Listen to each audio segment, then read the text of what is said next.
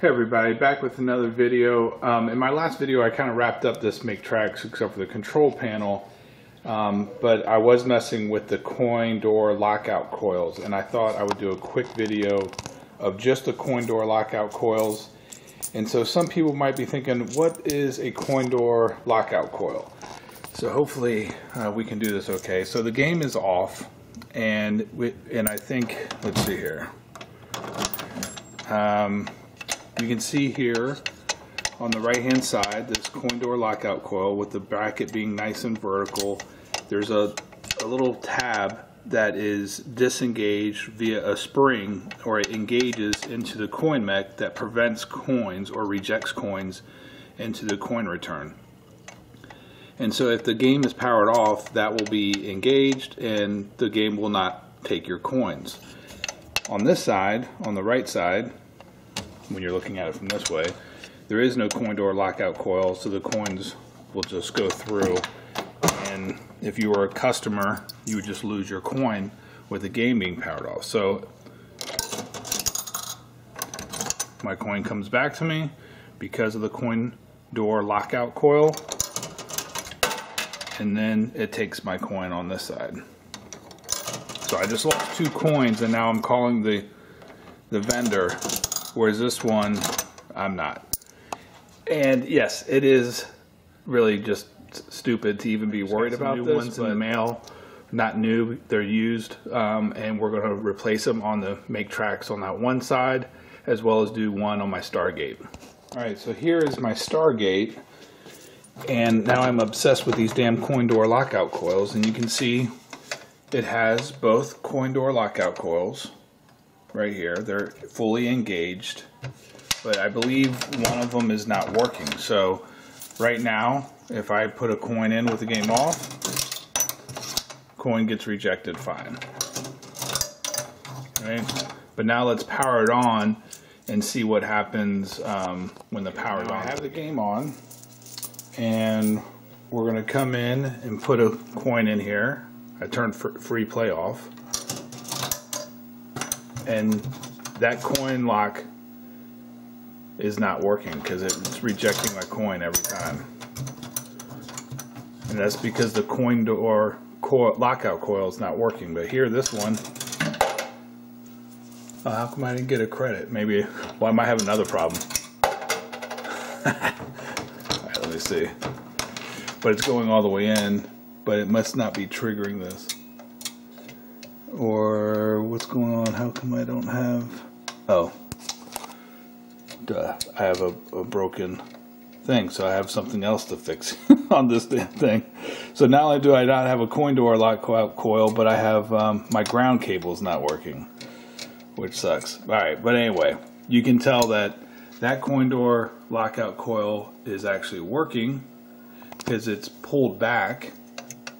You can see that right there. See how the magnet, the coil is energized, so the magnet is pulling that back. Whereas this one, there's no magnet being energized. So we know this is a bad coil. So let me take this one out and test it, and then we'll put in a replacement coil. Alright, so the best way to probably remove these, and I'm doing this on the fly, so don't expect anything great, but we should be able to remove our coin mech here, unlatch it. Let's see, get this out of there. There we go. And then come from, let's detach our coils. The red goes to the power side. Hopefully my hands aren't in the way. Let's see. Yeah, there's basically 2 screws, one there and one at the bottom, and we can come in from this side and just remove the entire coil. Actually, you don't even have to unscrew it all the way. Because of this bracket's in the way, you might need to get like a shorter screwdriver. Yeah, that sucks. I can't get at this top one real easy.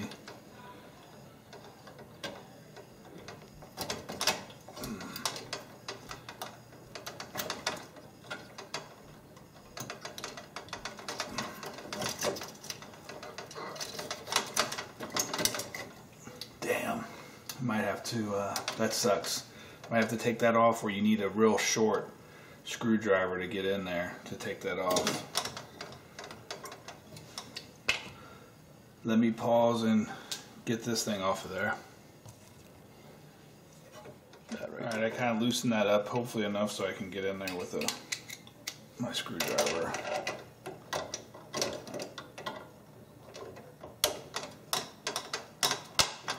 There we go. And if you just loosen it up, you should be able to get it out of there. If you just loosen the screws, like back them out almost to where they're coming out, but not all the way, that makes it easier. There we go. So now I have it out. So it has its spring and everything, but it's not energizing. So let's go and take this to the bench. Alright, so here is the non-working one, and I have my meter set to ohms. Now these should read on working ones at 460 ohms. So I'm just going to put my clip on here. Even with the diode, it should read about 460. And you can see it says 10 million ohms.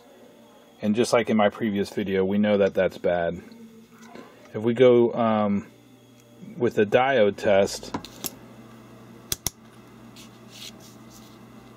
we get the normal voltage drop, which is that's probably because the coil has, you know, almost infinite resistance at 10 million ohms. It's like almost like open, and it will read the same, I think, in both directions. Let's see.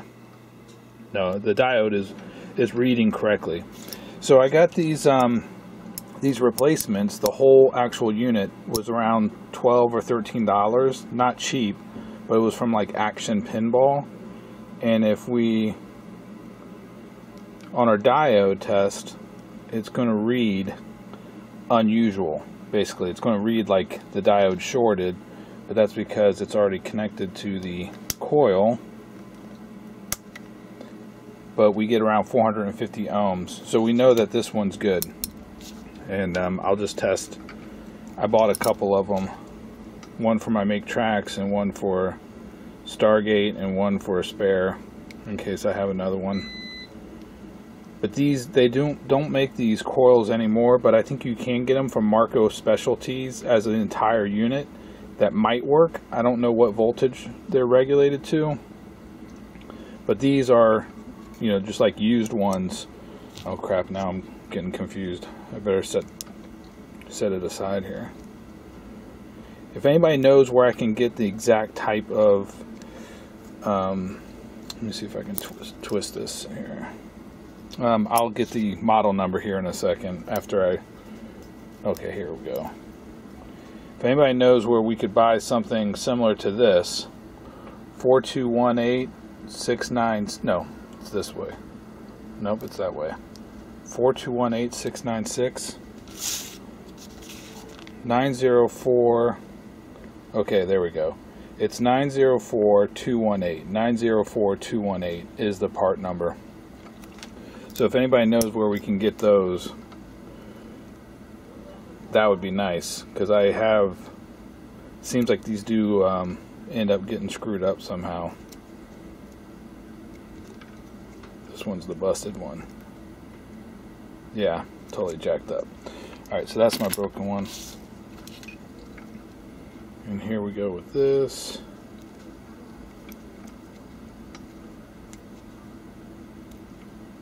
$460 ohms. So if you're reading that, you know it's good. Alright, so let's go ahead and hook up my power supply here, and we'll just test it real quick with 30 volts. You can see I have my power supply set to around 30 volts, and we're going to hook up the red to the the black to the non-banded side. Hopefully it'll stay there. And then I'm just going to touch this on the banded side, as you can see there. And you can see it is operating.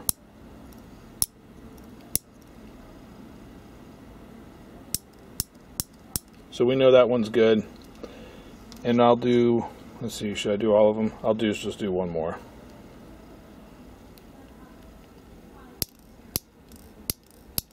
So we know that one's good. So let's go put one of these into our Stargate. Alright, so I have everything hooked up here. Let's see how that looks. I'll go ahead and hopefully you can see this here. Basically you might have to adjust this a little bit. That's why it is on, like, I don't think you can see it, but it's just on some slots. It's not like actually screwed into holes. There's like slots so you can adjust it, because when you put this in here you kind of have to make sure, like in this hole, that the lockout bar or latch or something goes into that spot there. And then I don't know if you can see that, but it's nice and centered and moves back and forth easily. It's not dragging on anything.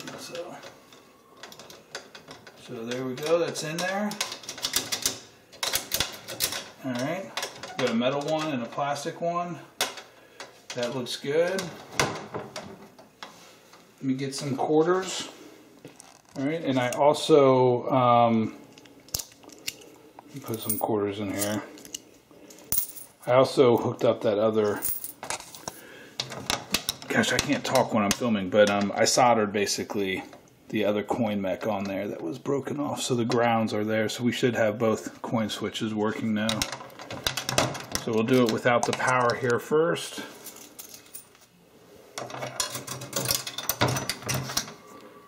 Reject. Reject. Alright, we have the Stargate on. And now we will coin up. Nice. So both of those went all the way down. The coin, gosh, why can't I open this now? The coils are working now, so you can see that they're latched. They're pulled back with the magnetic coil there. So both coils are working. And I always had this on free play. That's why I never worried about it. But the other nice thing, beyond just actually hearing, you know, the game coin up like that, is when you actually turn them off, and I turn all the games off in the basement, you'll hear all the coin lock coils turn off simultaneously. So I'm going to turn it off with my little remote here.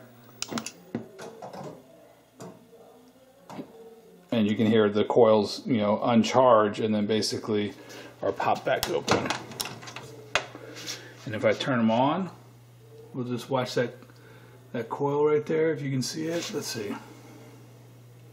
Maybe that one. Right there. Turn it on. Snaps those right back.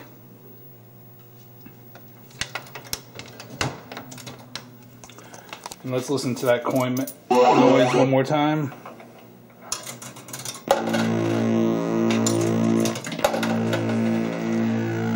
There we go.